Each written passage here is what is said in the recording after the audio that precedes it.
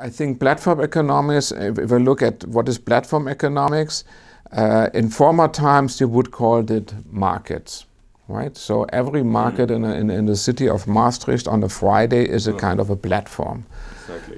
In a sense, every intermediary, a shopping mall is a kind of a platform. A grocery shop is a platform where the suppliers of groceries, of food, of milk and whatever meat and whatever are basically bringing the things together, and customers can come and buy a basket with different things. So this idea, so in a sense, platform economics is in a sense the digital version of markets, right? Yeah. And you would call them in the 90s or in the beginning of this century, you would call them electronic markets. So you would not talk about platforms and so on. Yeah. Now what happens, you make it digital, but by making these things digital, by having digital marketplaces, you get completely new possibilities. And you get a completely different reach. Markets, you see, the reason that we have markets is usually to overcome information asymmetries and to do matchmaking between providers of goods or services and consumers of goods and services. What do you mean by information asymmetry? That so I mean, if you go to a shop, right? If you would have to adjust, firstly, if you would have to do the match by finding a farmer that grows your preferable vegetables or tomatoes, you have an enormous search cost. At the same time, you have an information asymmetry. You don't know what the good farmers are. Maybe in your village, in your town, you can find out. Okay, yeah. But you have we have regularly in our economy, the consumers of goods have a problem to really be well informed about the quality and other issues and where can I find the good. Now a marketplace basically resolves that to some extent. So if you go to a marketplace in Maastricht where they sell fresh food, you rely on that this trader there, he went first to farmers or he went to a bigger market and bought then the food that he found best for his customers. And he brings them to Maastricht, and then you have already a pre-selection, right? And so along this match from supply and demand, you have usually you have an information asymmetry. So it's so basic. So there were economists who say, well, markets basically remove all the information asymmetries, but in reality it's never true, and that you need marketplaces and so on. So and platforms and marketplaces have the role of matching supply and demand, and also helping both sides to do better, to be able to do well-informed choices, right? Now, there's always a pre-selection, right? Even if you go to buy your clothes, and even on the internet, but definitely if you go to a regular shop, then you don't see all what is on offer. You see a pre-selection, what somebody selected for her or his customers, right? Yeah. With certain qualities, according to certain taste and so on. Yeah. So. And platform economy basically gives completely new opportunities to do matchmaking between supply and demand, and also because we have algorithms involved, we have all the data involved, we can also add additional services, right? So I think even in a traditional shop, if you stay with a grocery, if you had this small shops in the 50s and 60s and before that, or 70s still in this town, you would have probably a seller there who would a little bit know the taste of his customers, and say, I got very tasty fresh tomatoes, yeah. And why don't you try them instead of the brand that you were trying before? Because I know some others who bought them and that reported me back that it was very tasty, yeah. Right?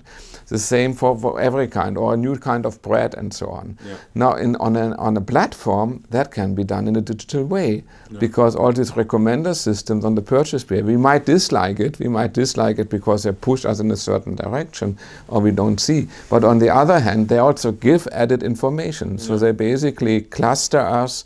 they know our purchasing behavior, and based on that they can make recommendations. Yeah. So almost the platform algorithms almost replace the friendly shopkeeper, right? Like in a way that I know what your behavior pattern is. Last week you bought soy milk, so you might be interested in this product. Exactly. Yeah. In some sense, they replace them, but then it comes to the question: are they replaceable? So there are other dimensions. If I go every Saturday to buy my fresh meat and cheese at the same shop, and we can always talk a little bit what's going on in the neighborhood between today and last Saturday. This is not going to be seen on a platform. Yeah. So in a sense, I think replace is a very strong word, but they take over part of the functionality that people in regular shops couldn't take. Well, the general thing with a platform is it's only successful if it gets enough customers, and typically it has network effects, right? Okay. Meaning that any additional participant on the platform creates also value for the other participants. Yeah. So the total value that you have is basically increasing quadratically in the number of participants, right? So if you have two participants, both might create value for each other. Right? If you have 4 participants, you have already 6 links among the 4, so you get 6 times as much value out of it in the interaction of the individual members. It's never completely that everybody interacts with everybody, and that is this: you create a network of users, and they are all linked more or less with each other. And a network has quadratically many links than it has nodes in the network. So it's you can draw it and you can convince yourself. Now, so that is important to get this network growing now. And if you start from scratch with 1 node or 2 or 3 or 4 participants, it's very difficult to convince them. So I think one thing is that you need in the very beginning, you need to somewhere there has to be already a network that you start with. Okay. So to get this network externalities running. I was just reading this morning an article about Facebook, and they were explaining that in a nice way. Facebook started at Harvard, and they got next to Harvard, they got then quickly all the Ivy League universities in the US. But they had already communities. So this is a community of all the students. They help each other in further jobs and so on. So there was a community that was digitized, but it was not starting from zero. Yeah. Right? Because I think starting from zero is really it's very difficult. So you really have to work hard to get a first critical mass of people. Yeah. I think the other thing that is very important is to understand exactly in such a platform, to be very broad in understanding for whom do I create value. So if you look simply as a search engine like Google, right? You have Google, you have all of us who are searching on Google, and you have the advertisement companies, right? And if you wouldn't have the advertisement companies, the thing would not work. Right, but we are not willing to pay for a Google search, even not a microcent every search. Yeah. Most likely not, and then Google would not earn money. So the advertisers make the thing flying. Yeah. Facebook the same, right? Whether you like it or you don't like it, it's like that, right? And you have many examples where basically you have to think broad on who is. So we have a platform, it generates data, it has participants, but are there any other organizations out there for whom we could create value out of this system that we want to create, right? Yeah. And maybe that value that you create out there is much more valuable than the original participant in the system. And if it is much more valuable, you might be able to charge these people out there. So if you get them in the boat and can convince them, they are funding the whole thing, right? So you have to think, and the platform has to think very broadly in whom do you want to get in, right? So like, but even if you look at Airbnb, right, it's in some sense it's funny because in the first place it created value for people who don't want to stay in a hotel, who want to stay in a private setting. Maybe they didn't have the money to stay, so they wanted to have a budget, but there are sufficiently many budget hotels where you can stay in any place in the world, whether you want to stay there or not. So in a sense you get a bit more value, or it also created value for people who have an apartment, right? But at some point they might get data about who is traveling. It created negative values for the cities like Amsterdam, so they get a difficult of the neighbors who don't rent their apartment. So, but if you analyze the Airbnb case, you will see that it generates value, or negative or positive value, for many more stakeholders. Right? You might get insights in even hotel chains. You might get insights from Airbnb in demand for staying in a particular price category. So I could easily imagine that a hotel chain would say, okay, I can satisfy that demand. It might even signal to them what kind of interior. Maybe you need hotels where every room looks different, that you still have the feeling you are living in a private, you are renting a private space there, whatever, right? Maybe they need smaller units. They say, well, it's better not to have one big building, but to have 10 small buildings who look more. So there is a lot of information generated, and these companies have to understand how this, as a startup, as a platform provider, you have really to understand what is the value proposition for and to whom the hell could I generate value? And then you have to understand, are they willing to pay for that? Which kind of pricing mechanism do I offer to them? Do I ask them, you get my data for 10 years for free and please invest in my company? Do I say, I charge you on demand for additional information that I send you regularly? So then you have to see how do you generate that value? You also have to see how do you share value. If you need partners who contribute to your, see, that's one thing on the demand side. If you're on the supply side, you might say, well, if I combine my initial idea with that company and that company together, we get to a situation 1 + 1 is 3. So if we connect, if we build a consortium of different companies and we create, then we are in a much stronger position to create value, right? But then you have to understand how are we going to share the cake that we hopefully are going to earn, right? So you have also to look at that. And I think analyzing these things, or at least creating the awareness, it's also for me difficult to then make a formula and say, do it like this.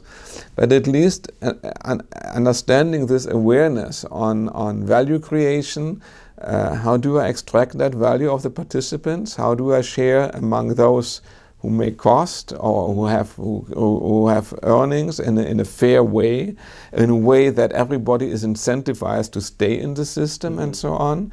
How do I get network effects running? How do I trigger maybe I have to invest a little bit to get these additional people in, but then I cannot invest forever, right? And I think all this setting, that is a kind of, I think maybe these are the principles where you can then case by case discuss it, and where an economist, or I have a little bit of an economic training, or at least I learned it by doing over the last 20 years, reading and talking and making sense out of it. So by these conversations, you can trigger people in that direction. I guess there will be a saturation. I don't think that it is going to die out. No. What might happen is that that people at some point might get disappointed by the platform. That they say, this is too much individual, and I'm getting tired of.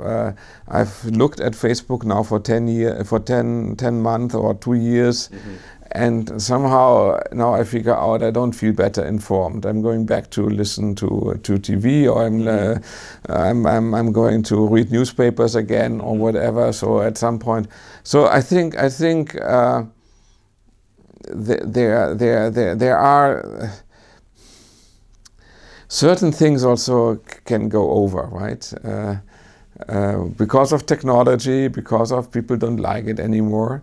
It could also be that, I mean, there are cases in our life where the legal framework changes, or in a sense also that a society takes a decision that we don't want that anymore, right? So I mean, Facebook is certainly, and other social networks are certainly now discussed very heavily. What impact do they have on the political system, on elections and so on? Is it what we intended to have? Should we how do we deal with the issue of data privacy and the new European regulations? What kind of how do we implement them? To which extent do we establish as a nation, as Europe or whatever, certain standards and say we regulate things? And if you do these things, then they might have quite some impact on the current constellation of the companies. Mm-hmm. So I would be surprised if 10 years from now we have the same big 4 companies that we have right now, or big 5. Okay. So now Facebook, Google, Microsoft, Amazon, and what was maybe I forgot one, are the biggest 4 companies in the world. That was not ever like that. Yeah. And for the same reason, there could be other companies that are more important. Right? Yeah. See, because one thing on that, these companies look enormously big, mm-hmm. but it has nothing to do with the number of employees that they have and with the sophistication of the technology that they have. Mm-hmm. They have only users. So, and they have advertisers who want to use them as a channel. Mm. And the data, right? Because I think but the data is it's a belief in the value of the data, mm-hmm. but it's not that the data has proven to be that valuable yet. I think there's much more belief than really proof of the data. Okay, yeah. I thought because I don't think will give where you go. But that would mean that they can. I don't think that they can sell their data now already on a very if they sell data, that this makes a major fraction of their revenue. It's a research questions to the audience to find that out. Prove me wrong. Yeah. I think that advertisement is still much more important than the data that they can sell. Okay. So, but they are running already since 10 years. So, if the data cannot be sold now, why should it be?